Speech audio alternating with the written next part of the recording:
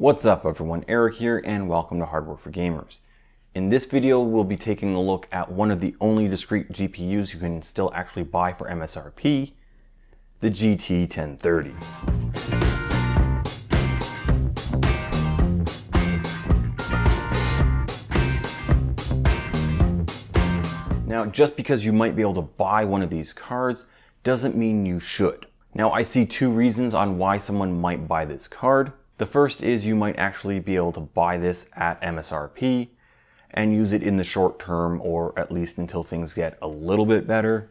But from the sounds of it, that still might be a while. The second reason is that you want something that is low powered and silent that can still actually play something for your home theater PC or whatever other reason you might have. Now I do fall into this second group. I specifically got this Asus model because of its low power consumption and its passive cooler. Now, as far as I can tell, this version or this cooler doesn't really affect the gaming performance in any meaningful way. Now, what meaningful means is 2 to 3 fewer FPS. So it's not like it's really gonna make an unplayable game playable by going with the passive cooler. Now, the big thing you do need to look out for if you wanna buy a GT1030 is NVIDIA, in all their wisdom and assholery, released two different spec cards with the same name. So you want to make sure you get the GDDR5 version, because the GDDR4 version is like 50% of the performance of the GDDR5 version, so it actually is a really big difference. Now I'm going to quickly go over the specs of this card. There are 384 CUDA cores, there is 2 gigs of GDDR5, that GDDR5 is running at 6008 megahertz. Now for the clock speeds, the default game mode has a boost of 1468 and the base is supposed to be at 1228. Now there's an OC mode. So in OC mode, the boost clock is supposed to go up to 1506 and the base clock is supposed to be at 1266. Now I have done my own temperature and frequency testings that I'll go over later in the video. Now there are 2 inputs on this card. There's an HDMI, which is a 2.0B, and a DVI. Sadly, there is no crossfire support because that could just be some stupid fun. Now, GPU Tweak does support this card, so that means overclocking is possible. They recommend a 300 watt power supply, and this passive cooler is a 2-slot cooler just because of the sheer depth of the heatsink. Now, 1-slot cards are a thing, but I believe all of them have fans. Okay, on to the testing. The CPU I'll be using, or the CPU I use, is the Ryzen 5 3600, overclocked to 4.2 gigahertz on all cores. The motherboard is the MSI B550 Tomahawk. The CPU cooler was the Cooler Master Hyper 212 Evo. The GPU again is this GT1030 with a passive cooler. The OS drive was a 250 gig SATA 3 M.2. The game drive is a 2 terabyte hard drive. The power supply is the Corsair RM550X. And for the RAM, I had 4 8 gig DIMMs of G.Skill Flare X at 3200. Now I did have an Arctic F12 PWM blowing over top of the GPU for all the game testing. The fan was spinning at plus minus 450 RPM, so it was spinning pretty slowly. I tested 7 games at 1080p. And I did focus on esports and battle royale games, mainly because I think that's the intent of this card, is more so that esports type thing. Okay, starting with Apex Legends, I have the settings on the screen there, so everything's pretty much set to low, and I used the training grounds as my test area, so I wasn't actually in game. The average FPS was at 41.5, with the 1% lows at 31.1. Now this didn't look all that great, but it is at 1080p, so if you would prefer, you could turn it down to 720p and probably get a little bit more FPS with actually pushing up some of the settings as well. Now what surprised me were the consistent frame times here. They actually were very playable. Now this wasn't an amazing experience, but it was definitely playable. The next game I tested was CSGO. Again, this is at 1080p with pretty much everything set to high. The test I ran was on Dust 2 with bots, and the average FPS was 92.3, with the 1% lows at 69.4. Now I understand these weren't super high frame rates, but it is definitely playable. The next game I tested was GTA 5. Again, this is at 1080p with most everything set to normal. The test area was with Franklin Lamar repo mission, that very first mission once you get to San Andreas. The average FPS was 95.2, with the 1% lows going down to 74.8. Now again, this didn't look great, but again, it was at 1080p, and with those frame rates, you could still keep it at 1080p and up the settings. Just as long as you keep your 1% in around 50, you're pretty good to go. The next game I tested was Rainbow Six Siege, with everything set to low, but the render scale was at 100%, so this is 1080p. Now I did only test in the training grounds as Lone Wolf. This is just me playing with myself. The average FPS was 53.1, with the 1% lows dropping to 40.2.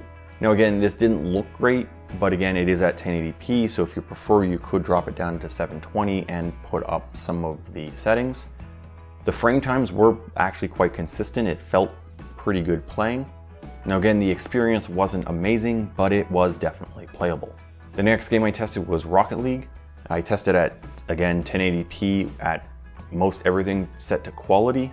I had a practice game in the soccer 4v4 with bots. I seem to like to play with myself a lot. The average FPS was 124.5, with the 1% lows dropping a fair bit here to 52.6. With the settings set to quality, it didn't look great, but with these frame rates, you could probably put some of the settings up to high quality and it would still be completely playable. The next game I tested was StarCraft 2, and I had all the graphical settings set to low. The testing area I used was just a 4v4 map versus AI, or with AI. All the testing was taken mid to late game, so this is actually when everybody has an army and things are going on. The average FPS was 111.9. with the 1% lows dropping down to 48.6. Now again, this didn't look great and the frame timings were pretty shoddy, but it was playable. Now Warzone, this is where things get not good.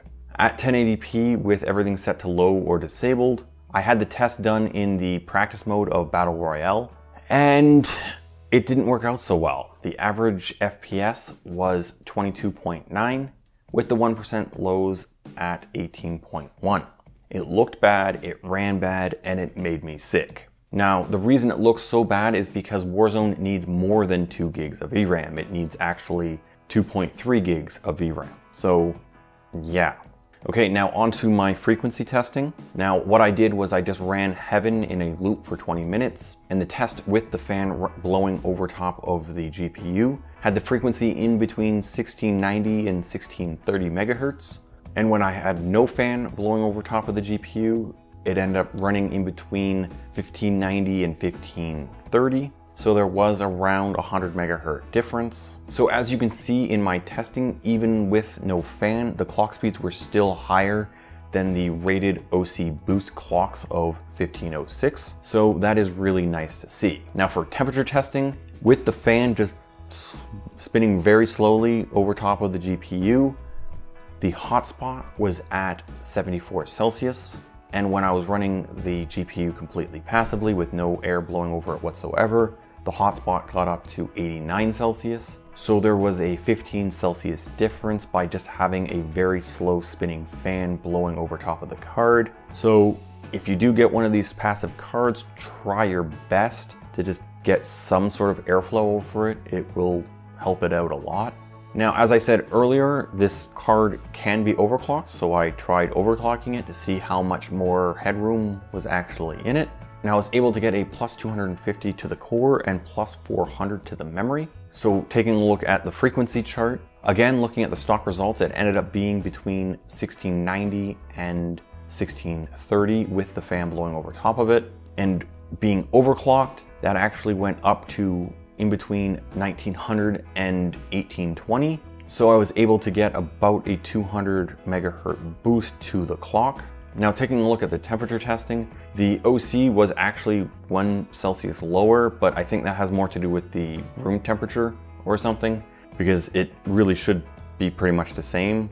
It shouldn't be lower, it definitely shouldn't be lower, so it should be the same.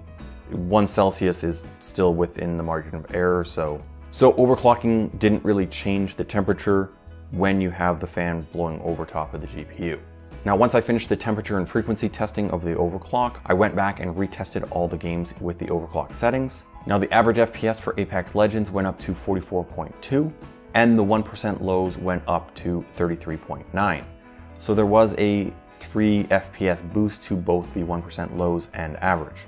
CSGO actually got the average FPS above 100 to 103.8, and the 1% lows went up a fair bit as well to 77.1.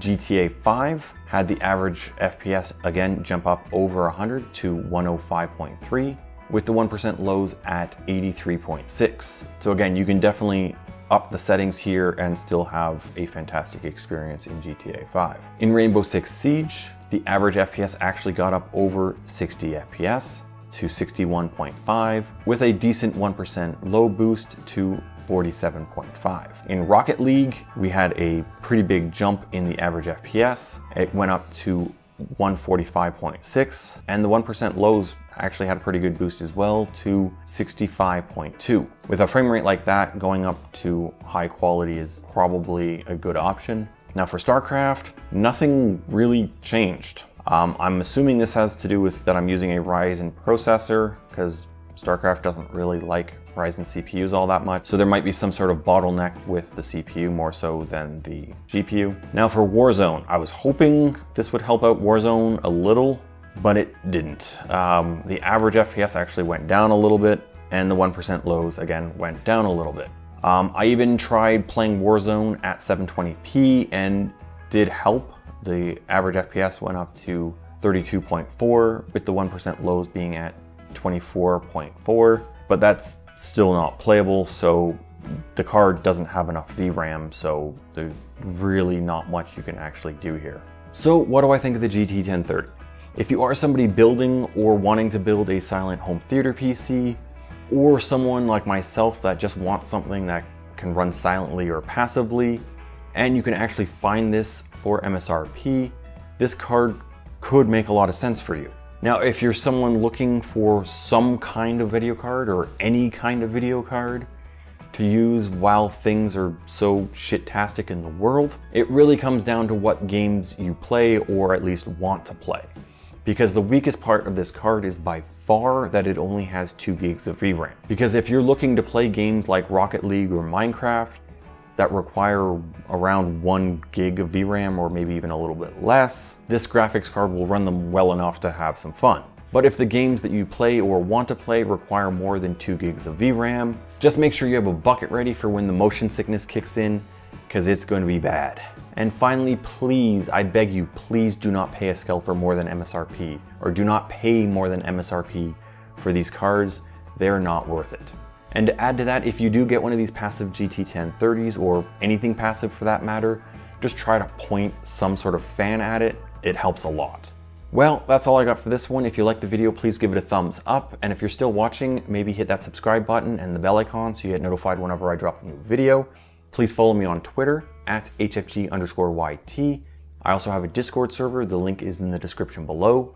And as always, thank you for watching, and see you next time.